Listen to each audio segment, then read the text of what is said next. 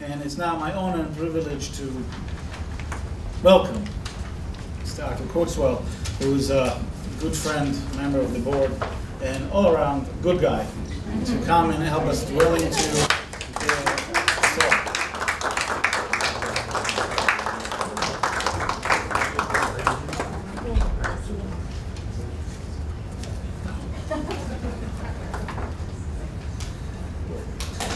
So first I'd like to take this opportunity to thank Rabbi Meni and Rabbi Amichaya for coming here today and learning with us. It's been quite a remarkable experience.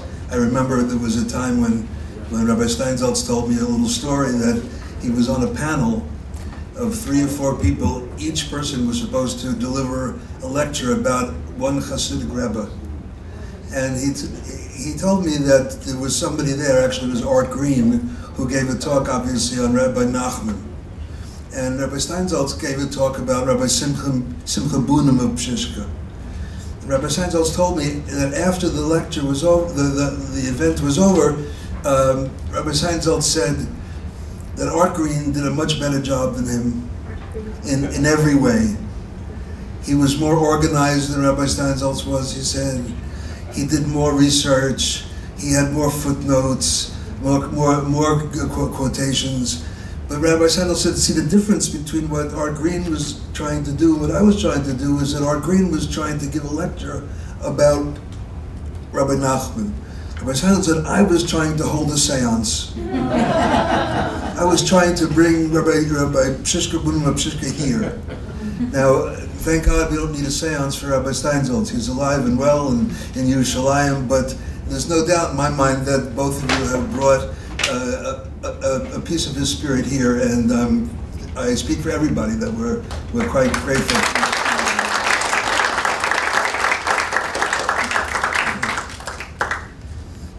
I want to talk about two things that I find to be important when dealing with Rabbi Steinsaltz's work. Two different principles that I go by. The first is that 38 years ago, the first time I ever met Rabbi Steinsaltz, I asked him a question about marijuana. I told him that I had a friend who smoked marijuana. That wasn't funny. And I asked the rabbi, what does he think of marijuana? And Rabbi Steinsaltz said to me that there are two things. He said, one, he said, I never smoked it, so I can't tell you from personal experience. But he said the other principle, the other idea about marijuana is that there's really no problem with marijuana. He said maybe it's illegal some places, so that could possibly be a problem. But in actuality, he said, the question with marijuana is the same question with everything in life. And that is, who is the master and who is the slave? If you're the master, then you have nothing to worry about. If you're the slave, then you have plenty to worry about. So I put that together with an incident that happened to me with Rabbi Steinsaltz, where he was here in New York a number of years back, and there was a synagogue Saturday night that was going to have a lecture by Rabbi Steinsaltz. And it was my responsibility to take the rabbi to this modern Orthodox synagogue. And when Rabbi Steinsaltz walked into the room, he had with him a bottle of schnapps and a whole pile of cups. And he went around the room before he spoke, giving out cups and pouring drinks for each of the people. And then he got up to speak, and Rabbi Steinsaltz gave a lecture for about an hour and a half. I would say the theme of the lecture was the benefits of getting drunk. Now, when he said drunk, he didn't mean unruly drunk. He meant the benefits of getting a little bit unstable. That if you get a little bit unstable, you can receive, what is this guy talking about, right? If you get a little bit unstable, that somehow that instability opens up a crack and allows things to come in. So let's take a look for a moment at page 31. It's the soul and God. It's also in your folders on the right side. Because my assignment was to talk for a few minutes about a close reading of this chapter. Now, in 15, 20 minutes, one cannot do a close reading of almost anything, but I want to take a look for a moment at the first few lines of the chapter. First of all, when I see the title of the chapter, The Soul and God, I know that I'm in trouble to begin with. Because, as Rabbi Steinsaltz points out in the 13 Petaled Rose, there's no way to conceive of the soul. At human highest intellect, there's no way to conceive of the soul. Equally, there's no way to conceive of the Almighty. There's no way to conceive of God. So the soul and God are two inconceivable things that I have to begin to try to study about.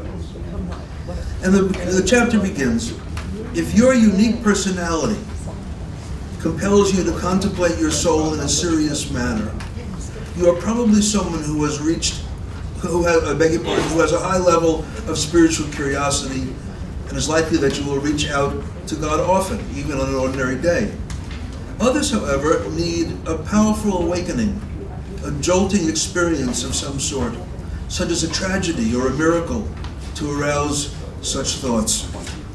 If I then go back to page 15, and you don't have it with you, but unless you have it in this edition, the Rabbi says in the middle of the page, a second important influence on how the soul manifests is the level of the soul itself.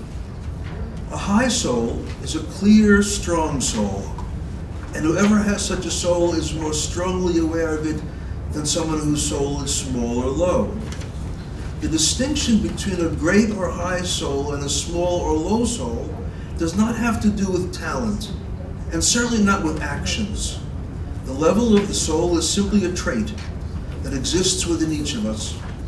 There are people whose great souls will be revealed in everything they do, in their breadth of vision, in the loftiness of their desires, in the ability to perceive hidden spiritual heights. At root, the difference between high and low souls is the difference between those whose souls are based on expansive vision and lofty goals, and those whose desires and horizons are narrow and confined. These differences are unrelated to anything that can be explained in terms of material existence. God distributes souls in a manner that seems arbitrary to us. So going back to that first page of the soul and God, the third word in the chapter is one that I could stay on all day. If your unique personality, your unique personality. One of the threads that runs through the 13 Petaled Rose is the notion that each of us is individual, and I'm not supposed to be you, and you're not supposed to be me. Now, having lived in the Orthodox world for 3-4 decades, it seems to me that all people are doing is trying to be the other guy, and a lot of mimicry and a lot of imitation. But Rabbi Steinsaltz over and over and over again in the 13 Petaled Rose, as well as right here, is saying if your unique personality, you are unique, and one has to measure against yourself, not against somebody else. So it brings me to the point the most important point that I wanted to make, which is a conversation that I had with Rabbi Steinsaltz a number of years ago about this book, The 13 Petaled Rose. I said to Rabbi Steinsaltz that I noticed that in the 13 Petaled Rose there are threads that run through the book. In fact, I quoted for the late Rabbi Aryeh Kaplan. He did a translation and commentary on the Bahir. And in this book, Rabbi Kaplan says that the only way you're supposed to study a Kabbalistic text is to find the threads that run through the text, so that the chapter titles are often distracting. You think that you're reading a chapter and it's about the title of the chapter, but when you read and read and read and study and study and study, you get the sense that rather than the chapter titles being the important thing, it's the threads that run through the book that become the important things. In the 13 Petaled Rose, I identified 3 or 4 threads that I felt were in every single chapter, and asked Rabbi Steinsaltz whether or not he agreed with me that these were major threads that run through the book, and I'm happy to report that he did say that those were indeed major threads that run through the book. So I'm suggesting that this book, The Soul, is not a book to read. You can't read this book. You have to study this book. You have to read it quickly once and then go back a second time and then a third time, and then you begin to pick up ideas that run through every single chapter, and you discover those threads that run through the chapter rather than the more obvious topics that might actually not be the point. So just one last thing. If you've heard this before, I apologize, but it's worth saying a second time, particularly for all of us who are here today and the teachers who are among us. I once got a phone call from a rabbi who was the head of a yeshiva on Long Island. And he said to me, I understand that you're driving Rabbi Steinsaltz to a synagogue also on Long Island the next evening. Is that correct? I said, yes, I'm the rabbi's driver and I'll be taking him there. So the rabbi on the phone said, I'm the head of a yeshiva here in Nassau County, and my students, they learn from Rabbi Steinsaltz's yeshiva. Wouldn't it be great if Rabbi Steinsaltz could come and speak to the students? And I said to the rabbi, yes, it would be great. I'm sure it would be great, but we have a very tight schedule. I don't think we can do it. Well, this rabbi, he pleaded with me. He said, I'm telling you, can't you imagine what an important moment it would be for these students to meet Rabbi Steinsaltz? After all, every day they're learning from his Gemara. And I said, yes, I know that it would be great, but we just don't have the time. So the guy said to me, the rabbi said to me, the rabbi said to me, look, how about if I have the students in the auditorium, they'll be sitting there waiting for you.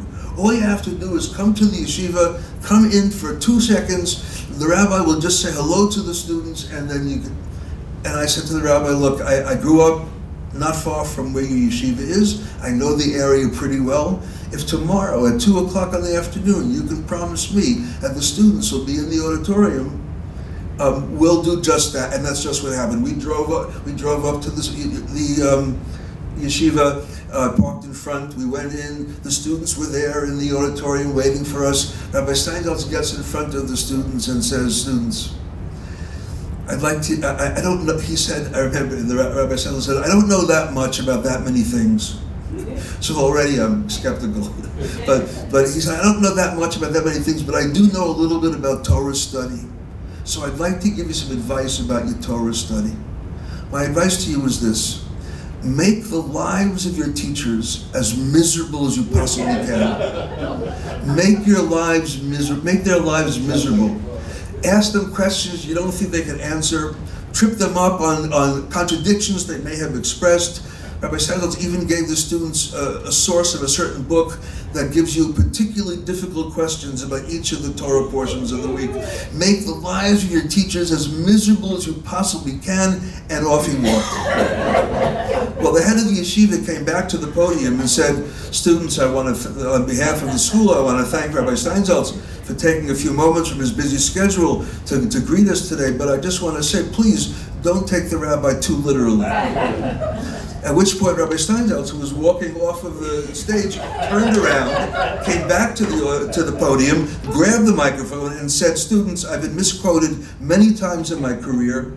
I don't want to be misquoted this afternoon. My message to you is simple. Make the lives of your teachers as miserable as you possibly can. Thank you very much. So we have teachers here today who we want to live up to Rabbi Steinsaltz's words and make their lives as miserable as we possibly can. Sir, you take questions now or later on your Make his life miserable. That's why I want to interrupt. Jeff. You mentioned the threads in Yes. the book. Can I ask you what are some of the threads that you alluded to? In this book? In this book, yeah. Well, you know, I've just read the book 3 or 4 times already. I've not yet gotten to the point where I can identify threads. The only one that comes to mind, and Gay and I were talking about it before, the rabbi uses the word epiphany a lot throughout the book. And I was wondering what the Hebrew for epiphany is. Yeah. Right? So, Gay, what did you find? Sorry. I found it. It was like Kisharon. I think it was used for to work very hard to get to a point where you are able to experience revelation, but it involves a lot of work. we found it in the Hebrew, and the word that was used, I thought, where epiphany was kisharon, almost like a talent to get to that high level. Tell me where it is. Well, it's that same chapter, the soul and God. Yeah. Page 37.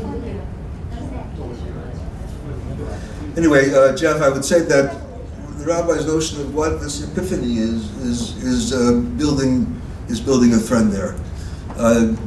Next year we'll talk some more about the threads that we discovered. Thank you.